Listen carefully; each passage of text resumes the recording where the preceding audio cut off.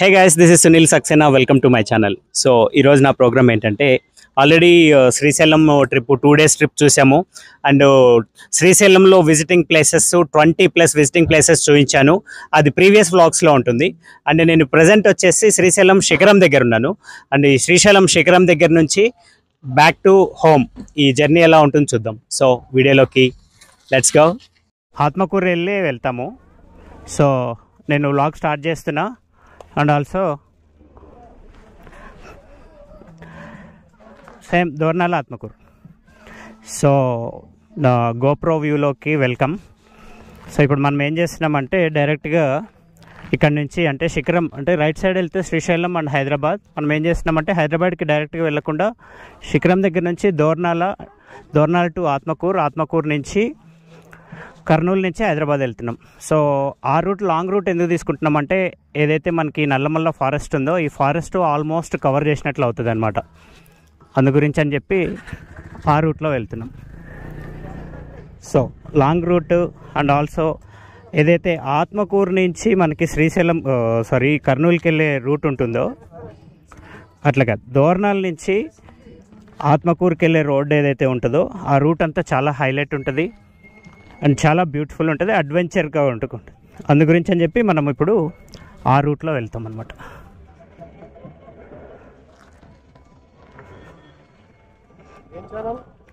అన్నా యూట్యూబర్ని కూడా.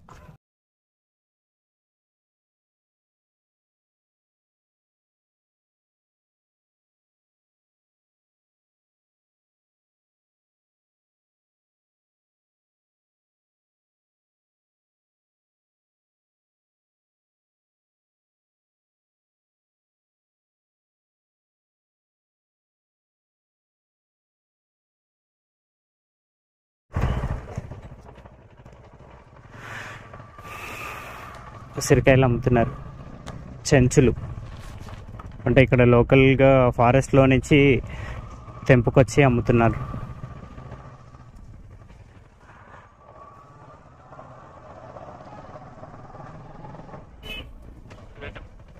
ఓకే, ఒక 5 kilometers తర్వాత ఇక్కడ ఒక ప్లేస్లో ఆపాము. రీజన్ ఏంటంటే మన శ్రీకాంత్ ఫోన్ మాట్లాడాలని చెప్పి ఇక్కడ ఆపాము. అండ్ ఆల్సో మన ఈ ట్రిప్ ఏదైతే ఇప్పుడు వెళ్తున్నామో ఫారెస్ట్ అంతే, జస్ట్ ఫారెస్ట్లో రైడ్ అంతే అనమాట. నేను ఒక కల్వర్ట్ పైన ఉన్నాను, కిందంతా వాటర్ ఉన్నాయి. సో మనకేంటంటే పర్టికులర్ ఒక ప్లేస్ అంటూ ఏం లేదు. అండ్ ఈ ఫారెస్ట్లో మంచి మంచి లొకేషన్స్, మంచి మంచి వ్యూ పాయింట్స్ ఉన్నప్పుడు నేను జస్ట్ కెమెరా ఆన్ చేసి చూపిస్తాను అనమాట. అంతేగాని పర్టికులర్గా పలానా ప్లేస్కి వెళ్తున్నామని ఏం లేదు. వావ్,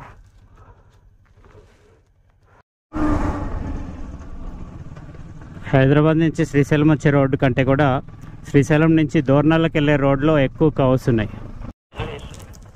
ప్లాస్టిక్ అంతా తీసుకుంటూ వెళ్తున్నాడు ఆయన.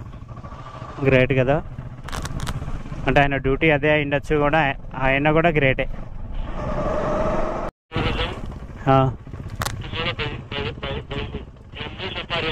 జంగిల్ సఫారియా?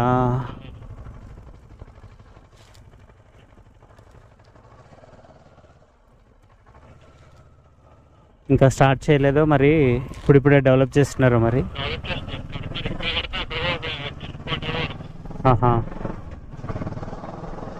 నైస్. రోడ్డు మొత్తం వంపులు సంపులు అట్లా ఉన్నట్లుంది. వంకర టింకర్.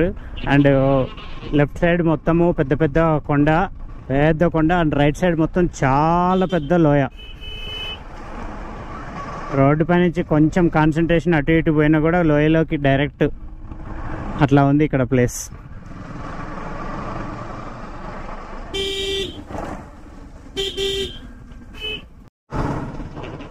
అన్ని రోడ్లపైన ఆడుకుంటున్నాయి. ఏంటో ఇంత ఫారెస్ట్ మధ్యలో కోతులు, అది ఆవులు ఎన్ని ఉన్నాయి. ఇంత డైరీలకి ఫారెస్ట్లో ఆవుల్ని తిప్పుకొని పోతున్నారంటే 2 కుక్కలు, 4 లేడీస్, 5 మంది లేడీస్ ఉన్నారు.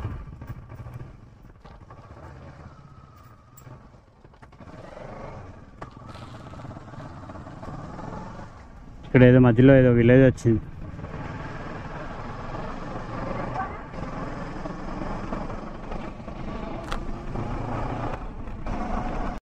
దోర్నాలకి మధ్యలో ఒక చిన్న విలేజ్, ఇది ఫారెస్ట్ మధ్యలో ఉంది. చింతల అనే ప్లేస్.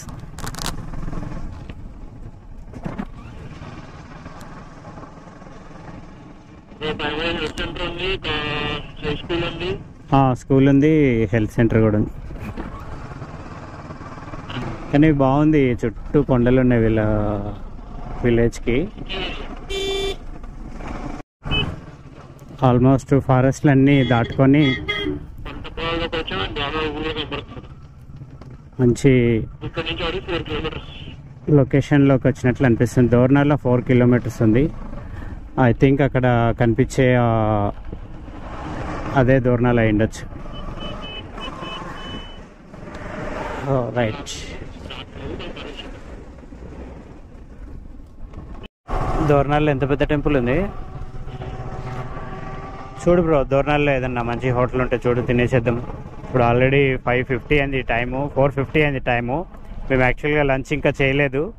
సో ప్రస్తుతానికి దోర్నాల్లో ఎక్కడో చోట లంచ్ చేసి వెళ్ళాలి ఖచ్చితంగా, లేకపోతే అవుటే మేము. ఏమంటావు? రెడ్ చిల్లీ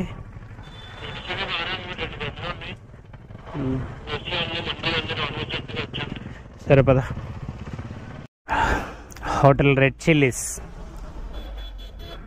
దోర్నాలకు వచ్చి హోటల్ రెడ్ చిల్లీస్లో తినేసాము.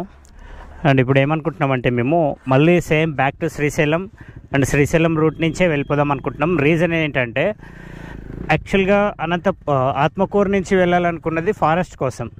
కానీ ఇప్పుడు దోర్నాలు దాటిన తర్వాత ఆత్మకూరుకి ఇక్కడ నుంచి ఫారెస్ట్ ఉంటుంది కానీ కొంచెమే ఉంటుందంట. సో అదేదో ఇటే వెళ్ళిపోతే అయిపోయింది కదా అని అనిపించింది.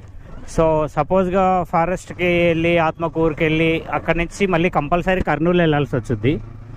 కర్నూలు నుంచి మళ్ళీ వెళ్ళాలి. సో అదంతా రౌండ్ అయిపోతుంది, చాలా దూరం అయిపోతుంది, ఎందుకులే అని చెప్పేసి మళ్ళీ బ్యాక్ టు శ్రీశైలం రూట్లోనే బయలుదేరాం. మళ్ళీ ఇప్పుడు సేమ్ రూట్ అయినా కూడా ఫారెస్ట్ని ఎంజాయ్ చేసుకుంటూ వచ్చేస్తాం అన్నమాట. సో ఎదురుగా కొండలు కనిపిస్తున్నాయి. టైం 5:30 అయింది. ఇంకొక హాఫ్ అన్ అవర్ అయితే డౌట్ లేకుండా డే లైట్ ఉంటుంది. సో ఈ డే లైట్ అయిపోయే లోపల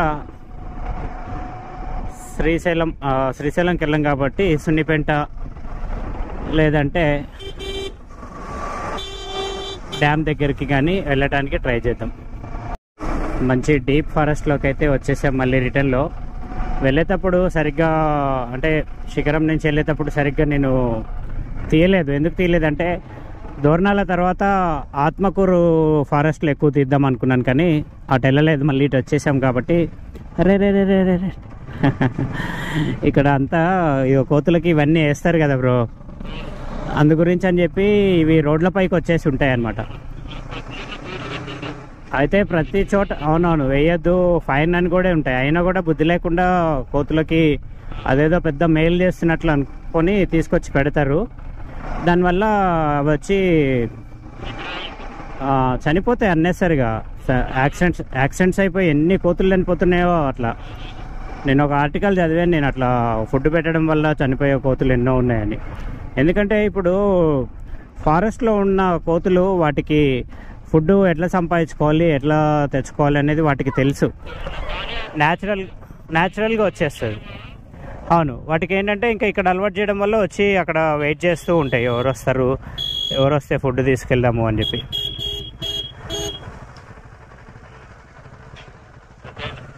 అవును, పెద్దయిన కాబట్టి బండి కారు పట్టే అంత ప్లేస్ ఉన్నా కూడా వెళ్ళకుండా వెయిట్ చేస్తున్నాడు.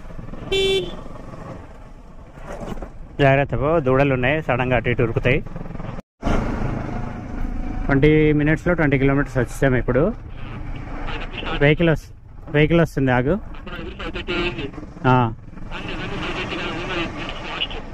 ఓకే,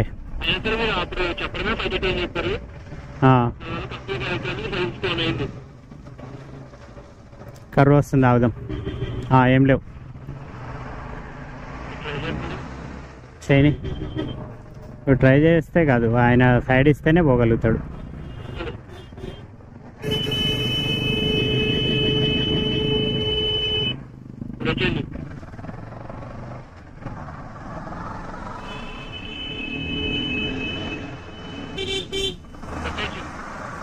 ఓకే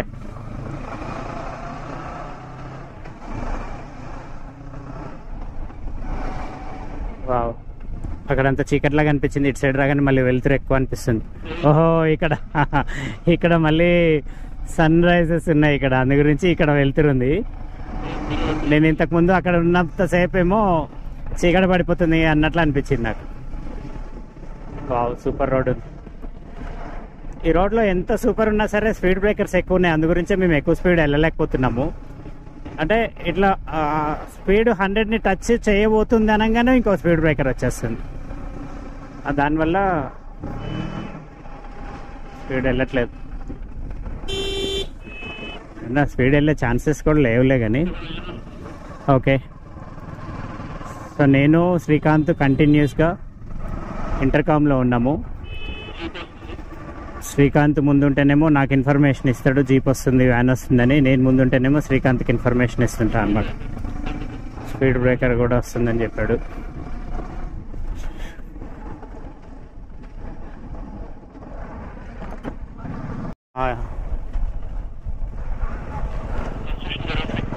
కన్స్ట్రక్షన్ చేస్తున్నారు.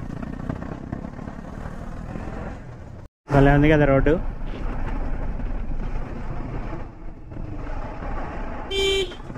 ఇప్పుడు కూడా అట్లానే వెళ్తున్నాం. అవునవును, వచ్చినప్పటికల్లా రిటర్నే కొంచెం స్పీడ్గా వెళ్తున్నట్లు అనిపిస్తుంది నాకు కూడా.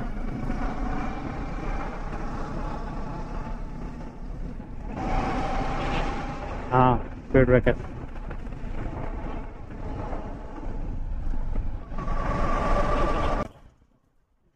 Speed breaker. మళ్ళీ అవతల కొండ మీదకి వెళ్తాం, అదిగో అక్కడ బస్సు వెళ్తుంది.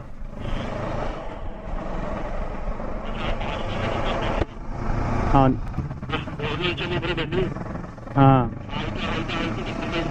Speed breaker. ఆకాశం చూడ అసలు ఎన్ని కలర్స్ ఉన్నాయో.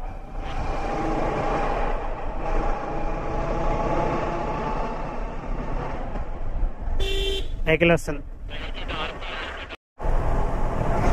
చీకట్ అయిపోతుంది కాబట్టి ఇప్పుడు నేను ఏం చేస్తానంటే ఒక టైం ల్యాప్స్ పెడతాను చూడండి. ఇక్కడ నుంచి కొంచెం దూరం దాకా టైం ల్యాప్స్ పెడతాను, అవి ఎవరు చీకట్ అయిపోతుంది కాబట్టి.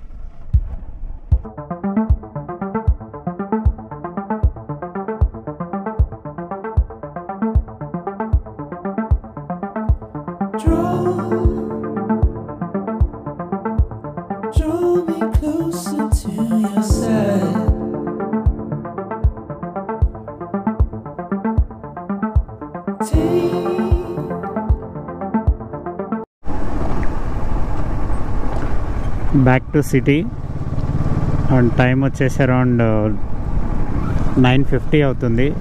మళ్ళీ బ్యాక్ ఎయిర్పోర్ట్ రూట్లోంచి వెనక్కి వస్తూ ఉన్నాం అన్నమాట. యాక్చువల్గా అయితే వెనక్కి రావాలంటే అటు చంద్రాయణగుట్ట అటు సైడ్ రూట్లో చూపించుద్ది. కాకపోతే ఇంకా ఈ టైంకి ట్రాఫిక్ ఉంటుంది కదా అని చెప్పి నేను మళ్ళీ ఎయిర్పోర్ట్ రూటే తీసుకున్నా, కొద్దిగా లాంగ్ అయినా పర్వాలేదని.